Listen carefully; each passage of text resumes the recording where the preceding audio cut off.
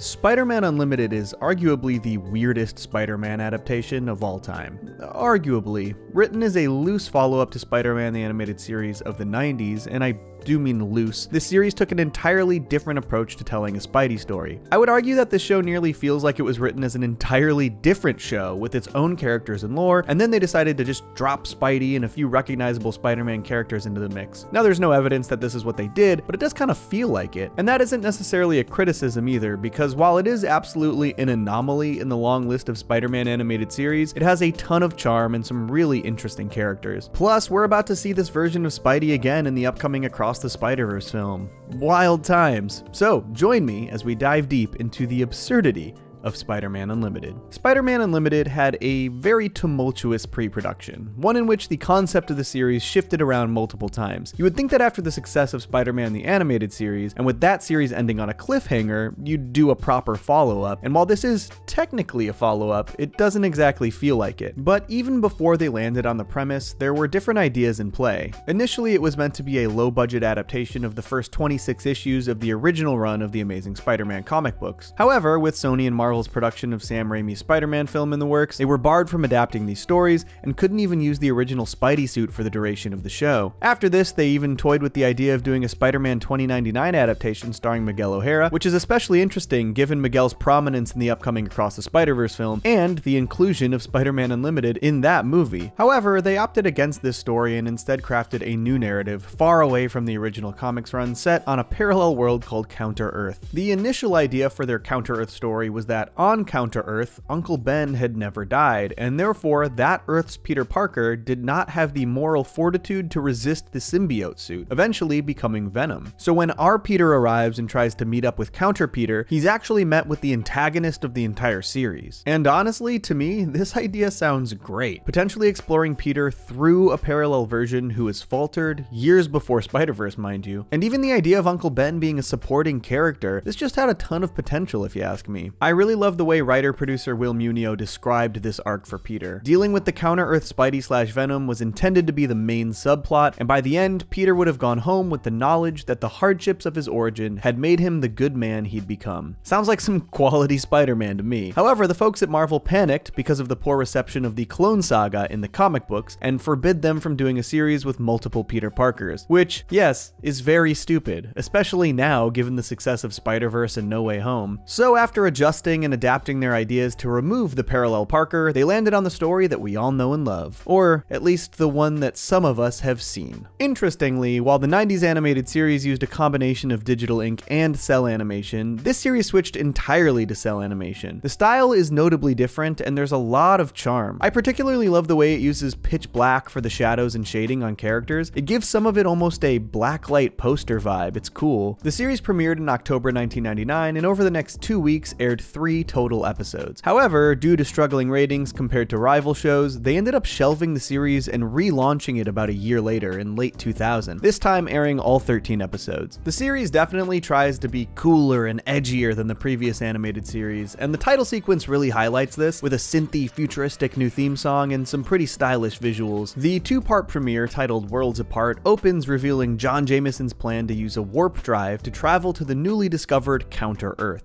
There, Alita discovered an exact duplicate of our world, the Counter-Earth. It's also described as being on the far side of the sun. They don't really go into any further detail explaining why an exact duplicate of Earth exists within the solar system, or why it requires a warp drive to reach the other side of the sun, but that's what they went with. We'll get more into the exact duplicate nature of Counter-Earth later, because it gets kind of wild. As John Jameson takes off in his shuttle, Venom and Carnage stow away on board and Peter jumps into action to attempt to stop them. This is the single moment in Unlimited where we hear the previous iconic Spidey theme.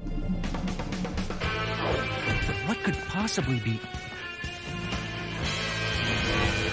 Interestingly, Venom and Carnage are both shown to have entirely new abilities, appearing to have no host bodies at all. Hey, You two could never morph like that before. It's revealed later that they are still using Brock and Cassidy's bodies, but the way they turn entirely into pure symbiote goo definitely had me confused for a minute. So Spidey is unable to stop the symbiote duo, they board the ship, and John calls for help before going through the portal. And with Spidey floating back down to Earth, as you might expect, Jonah Jameson blames the entire thing on Spider-Man and puts out a $10 million reward to identify or capture him. Wild. The thing that cracked me up here is that the entire city really does turn on Spider-Man. Dude couldn't even save a cat from a tree without getting maced. He saves a woman and her baby from falling to their death, and firefighters immediately turn their hoses on, and he still saves one of their lives. I do think this aspect is a pretty solid setup for the series. It plays off a lot of the Spidey tropes we've come to love and expect, that being Spider-Man is an absolutely thankless job. For Peter, doing the right thing is not often rewarded. And I like that this idea immediately reaches a boiling point as a catalyst for the series premise. And the world actually ends up believing that Spidey died in the firefighting incident, which gives him the opportunity to leave Counter-Earth and try to save John Jameson from the symbiote duo. So Peter makes himself a sick new suit. This year's fully loaded model features nanotechnology, discreetly borrowed from the lab of Reed Richards. A nice Reed Richards name drop. Plus, as it turns out, this started the nanotechnology trend that everybody absolutely hates in the MCU. Thanks, Spidey. But man,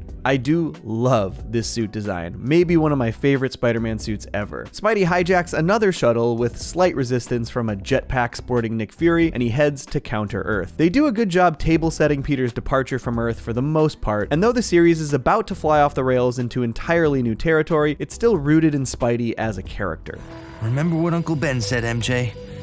With great power comes great responsibility. There are some really gorgeous shots of Peter approaching Counter-Earth, but this is where it truly starts to feel like he's thrust into a different series entirely. His ship is tractor beamed down to Counter-Earth's New York City, and he's confronted with these guys. We are the Knights of Wundagore. I am known to all as Lord Tiger. I told you, it feels like an entirely separate franchise. This planet is filled with both humans and beings called Bestials, these four knights being particularly powerful in the hierarchy. There's a bear lady named Ursula, a ram dude named Sir Ram, and this woman named Lady Vermin, who they say is a rat lady, but like, where's the rat? And she's super into Spidey too. We should not do battle, stranger.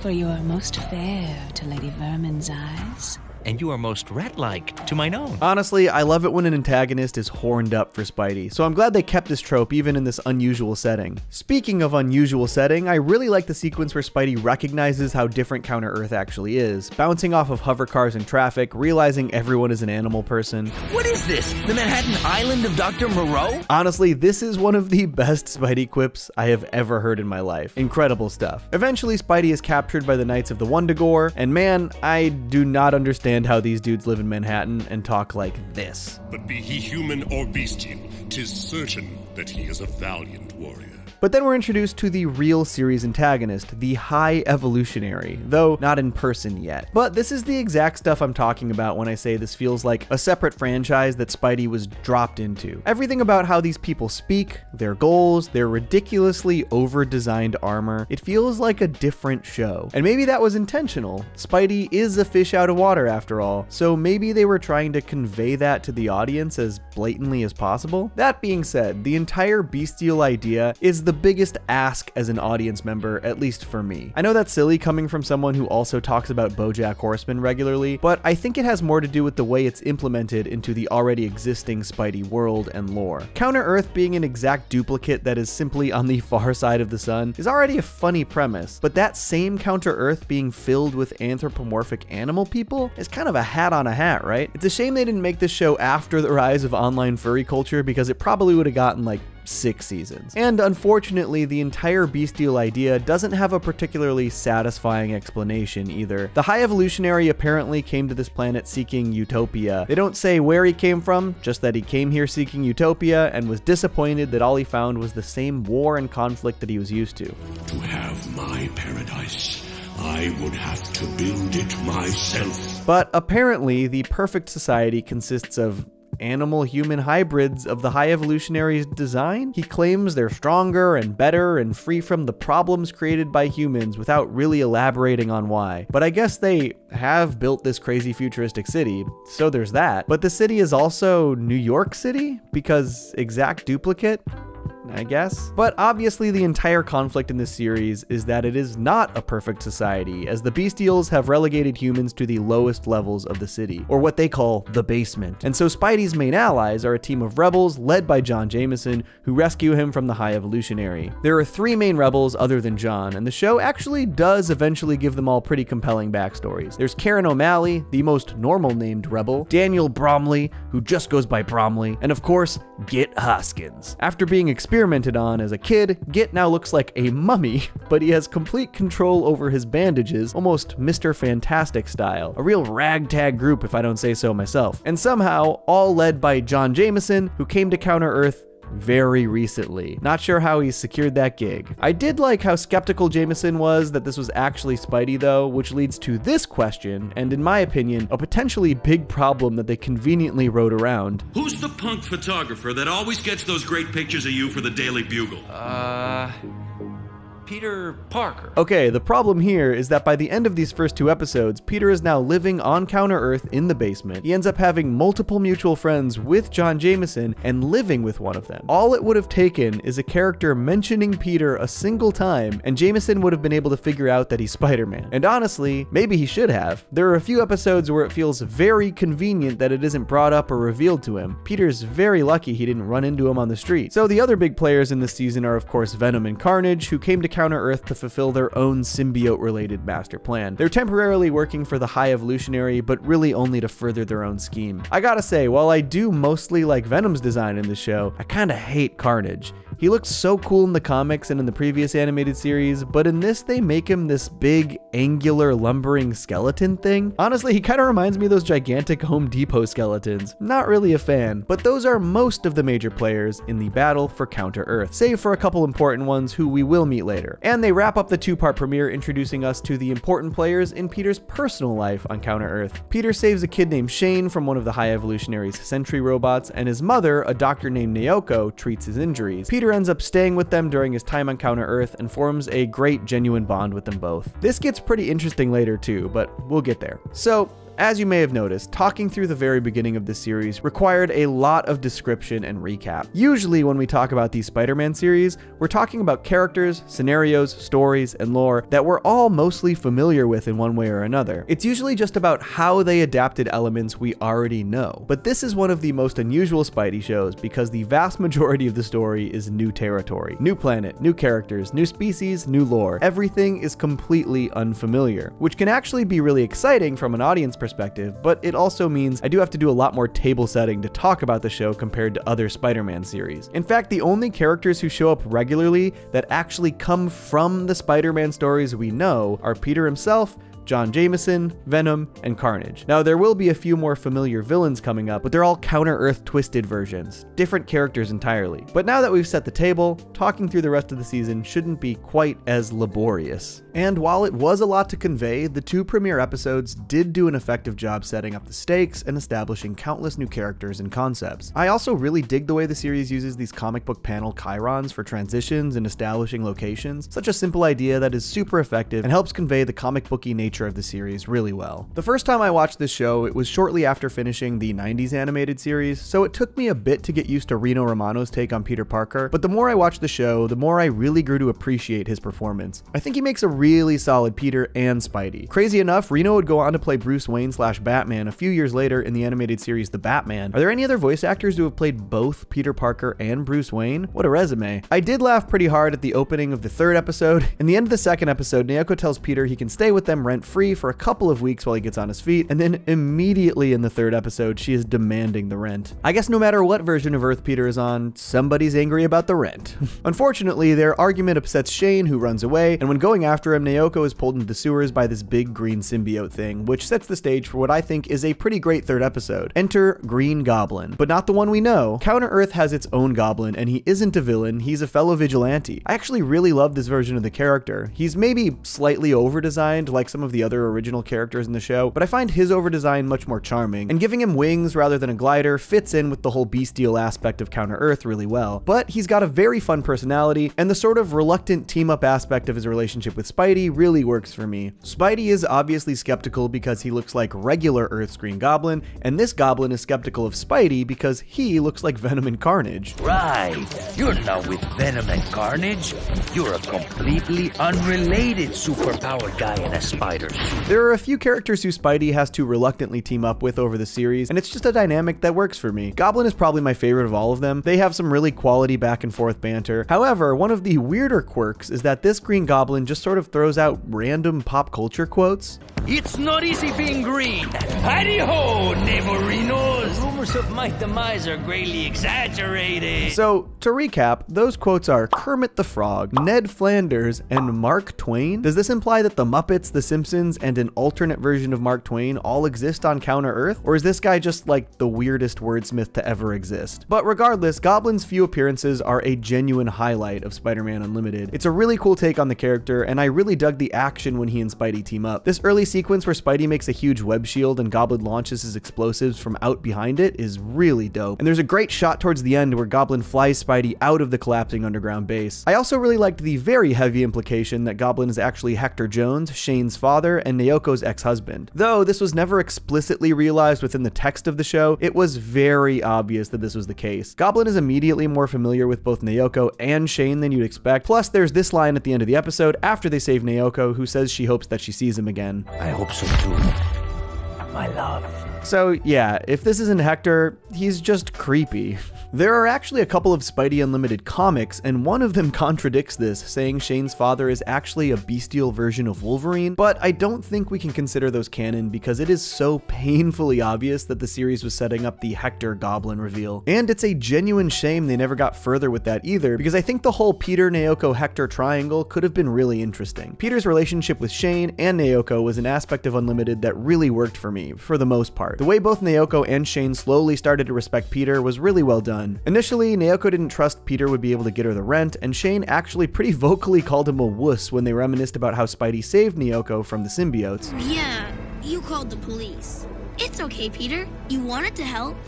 And obviously, this is a common Spidey problem. Peter disappears because he has to help as Spidey, so people think that Peter is a coward. I can't believe Peter is such a coward, running off like that. He didn't run, Mom. He's just taking pictures. You'll see. But as you can see, over the course of the season, Naoko and Shane both come around on Peter. I told you he wasn't a coward.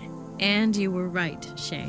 I am so glad. And Peter is even shown spending quality one-on-one time with Naoko and Shane, giving Shane the kind of support a father figure would. The longer I'm stuck on this planet, the more Shane and Naoko feel like family to me. But if I'm being honest, it also feels like a bit of a missed opportunity. Because while they do blatantly say that Peter sees them as family, and is even attracted to Naoko, the series also places MJ back on Earth waiting for Peter. And obviously, it's hard to just write off Peter's longtime love interest, but I sort of wish they had somehow for this series, because one of the majorly important aspects of any Spidey media is that they have to show him truly struggle to balance his personal life and his superhero life. And to me, the highest stakes instances of this are always related to Peter's love life. How does Peter fumble the bag because of his great responsibility? And while there certainly are aspects of this in his relationship with Naoko and Shane, I think if they had been able to fully embrace a romantic relationship, it would have increased the stakes significantly. Instead, they sort of have this half in the bag situation where Peter and Naoko definitely have feelings for each other, but because of a character on another planet that literally only appeared in the pilot episode, they can't fully explore a romance. It actually makes me wish that Unlimited had more blatantly embraced the end of Spider-Man the Animated Series, where Peter had yet to find Mary Jane after she was thrown through the Goblin's portal. Or, if you don't want to be that directly tied to those stories, just have Mary Jane tell Peter she can't have a long-distance relationship across the solar system with him. I mean,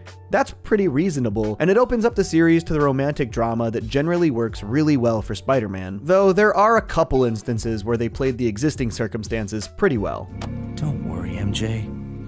MJ? Sorry, my mistake. But ironically, I also felt they stayed too true to other aspects of Spidey's mainstays where they could have afforded to differentiate themselves on Counter-Earth, particularly that they just have Peter continue to take photos of Spider-Man for a living, even on this entirely different planet. I guess it was just initially a little bit of a stretch for me that Spidey would show up and immediately be the most in-demand photos in Counter New York, enough so that Peter can make an entire living on it. And I guess this isn't all that implausible, but straight up replacing a character as iconic as Jonah Jameson in the exact same role is not an easy task. $100 a piece, final offer. Mr. Mineo, do you mind if I call you JJ? They actually named and designed Peter's new boss after Unlimited's lead producer, Will Munio, which is a funny inside joke, but I cannot pretend the character is even remotely as memorable as Jonah Jameson. It makes me think more than anything that maybe they should have found a new angle for Peter's employment while on Counter-Earth, especially because this was just another way Peter should have been easily figured out by John Jameson. Peter's name is in the paper under every picture of Spider-Man. I mean, come on. Or if they're committed to the photography gig, just use more direct parallel characters on Counter-Earth, like they initially planned with Counter-Peter. Just throw an alternate Jonah into the mix. That could have also made for some interesting drama with John Jameson. Though ultimately, I do really enjoy the alternate Spidey villains that are parallel without being the exact same characters. I already brought up Goblin, but there are also Kraven, Vulture, and Electro parallels that all sort of do their own thing. Counter-Earth Kraven is simply known as the Hunter, and probably has the least unique spin on any of these parallel villains, but still has a very solid design. He basically works as a mercenary for anyone who will hire him, including Bestials and the High Evolutionary, and as you'd expect, he's tasked with capturing Spider-Man. Electro is a bit more fun, the one example of a parallel villain who is actually a Bestial, though they don't ever fully vocalize what he is. My initial thought is that he's a literal electric eel, which would be dope, but he's kind of more lizard-like. He doesn't have all that much going on for him outside of the cool look though. Vulture gets a bit more of a unique Counter-Earth backstory that I actually enjoyed, and like Goblin, this version is actually more of a hero than a villain. Vulture grew up a rich kid, so rich that the other Bestial kids were cool hanging with him, but his actual best friend was a kid named Cliff, the son of his family's housekeeper. But while hanging around with the Bestials, they would regularly terrorize humans, and one day they ended up lighting Cliff's house on fire. But the look on his face changed my life.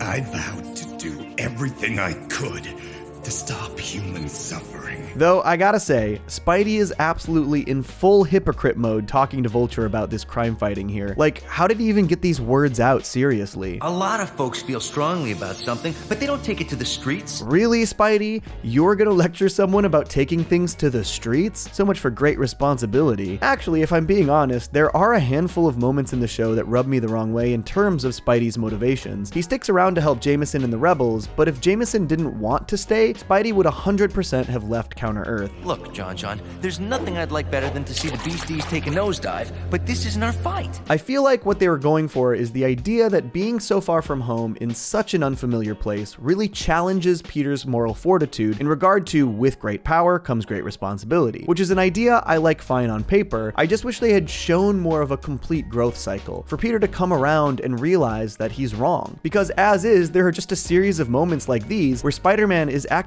very un-Spider-Man-like. There's even a perfect moment where they could have shown Spidey's epiphany. In the 9th episode of the season, Peter actually gets an opportunity to take his ship back to Earth. He nearly leaves Counter-Earth, but unfortunately he can't board the ship in time and uses his webbing to alter its course and basically 9/11 the High Evolutionary's technodrome-looking base. But this feels like a missed opportunity for Peter to have actually made the decision to sacrifice his ability to go home so that he can continue to help Counter-Earth. As it stands, it plays out like it was his only real option, but this could have been a situation that brings his crisis of great responsibility to a close in a very satisfying way. But there are a couple of truly great episodes that showcase Peter embracing great responsibility. The first that I absolutely love is the 5th episode, Steel Cold Heart, where Peter meets one of the High Evolutionary's sentry robots called X-51, who's malfunctioning after being in service for over 20 years. Peter recognizes that X-51 has a higher level of sentience than the other robots. Please, help.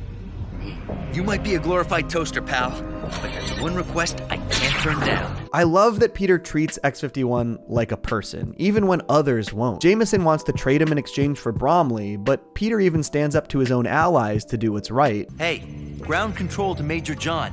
X-51 is not a thing, he's a person. And after X-51 helps the rebels and they rescue Bromley, Jameson admits that he was wrong. I owe you an apology, Spider-Man. It's not me you should be apologizing to, John. It's X-51. This is what I like to see out of this show. Spidey standing up for what's truly right in the face of opposition from his own allies. That's true responsibility through adversity. X-51 ends up joining the team too, and I like that their little ragtag group of rebels slowly grows as the season progresses. But the absolute crown jewel of Spider-Man Unlimited episodes is One is the Loneliest Number. Not only an incredible Spidey story, but an incredible Eddie Brock story. When Bestials steal the Venom symbiote from Brock, Eddie nearly dies and Spidey has to help him. But you're not Venom, are you?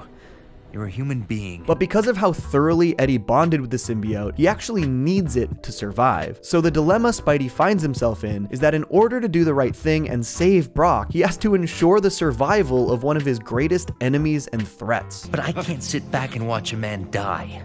Not even you, Eddie. But the lengths that Peter goes to maintain that responsibility and save Eddie are what make this an even greater story. After securing the symbiote, Peter realizes that it cannot survive for long without a human host. So in order to get it back to Eddie before it perishes, he dons the black costume for the first time in years, acting as the symbiote's life support. And Eddie's half of this story is incredible as well, as Naoko and Shane actually appeal to Eddie's humanity. And though he's dying, his sweeter side comes out through his interactions with Naoko and Shane. You know, for a minute there, I was starting to like feeling human again. Eddie actually ends up accepting his impending death, happy that he's going to die a human and not be consumed by the symbiote again. Unfortunately, Carnage has other plans, but Eddie was fully willing to die even with the symbiote in front of him, the last chance to save his life. No!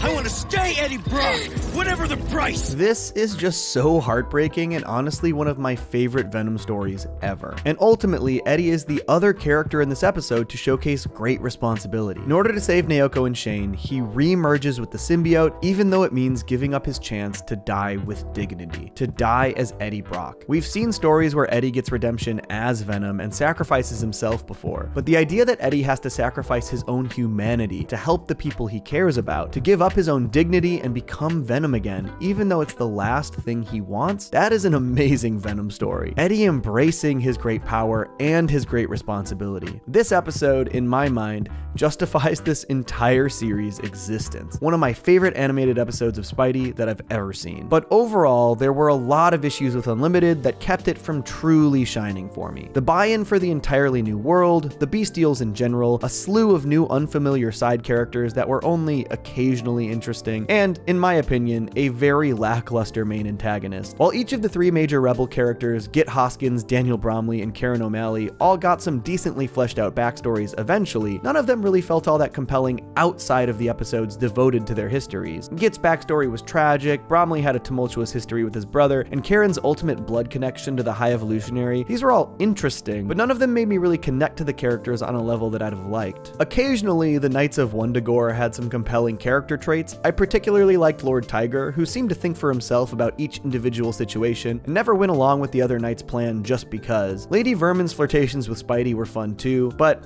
there's not all that much more to it. And sadly, outside of one great Venom episode, the symbiote's overarching story did not do much for me either. Though I expect that had we eventually seen more in regards to the Synoptic and its plan to further expand the symbiote hive mind, this maybe could have been interesting. And of course, the saddest of all, the series ends on a brutal cliffhanger, as symbiotic spores launch out of Counter-Earth, threatening to end all life on the planet. And that is literally how the series ends. Damn, how many of these Spider-Man cartoons just end on cliffhangers? Can somebody finish a damn Spider-Man story? Ultimately, I do think Spider-Man Unlimited was a very cool experiment that didn't entirely pay off. I'm glad it exists, there are some great stories in here, but I can see the groundwork for better stories laying beneath some that ended up feeling lackluster. I think that writer Will Munio's quote about his time on the show sums up exactly why this didn't quite work. I got to work with some great people, and there are some nice action sequences in some of the episodes, but I wish we could have done the real Spider-Man as originally planned. And that's the main change I would have liked, just being allowed the honor of doing a straightforward adaptation of the books I loved as a kid. I think that's hard to argue with. And even after they were denied this, they came up with a pretty compelling Counter-Earth premise with an antagonistic Peter Parker, and even that idea was thrown away due to Marvel's own misguided perceptions of what the fans wanted. And even after all of that, they ended up canning the show on a cliffhanger, never allowing the creative team to hit their stride in the premise that they had to craft around all of the interference. It seems seems like the creative team was stifled at every turn while making the series, and while I do think some great stuff came out of it, they were never really given the opportunity to make something they believed in. And that is a shame, because there was some very creative and satisfying work done on Spider-Man Unlimited. And while I do think it's likely going to just be a relatively small cameo, it's kind of exciting to me that we're going to see this version of Spidey in the Across the Spider-Verse film. I don't think we should expect anything substantial, but it's cool to know that this series' legacy lives on. Johnny! To challenge!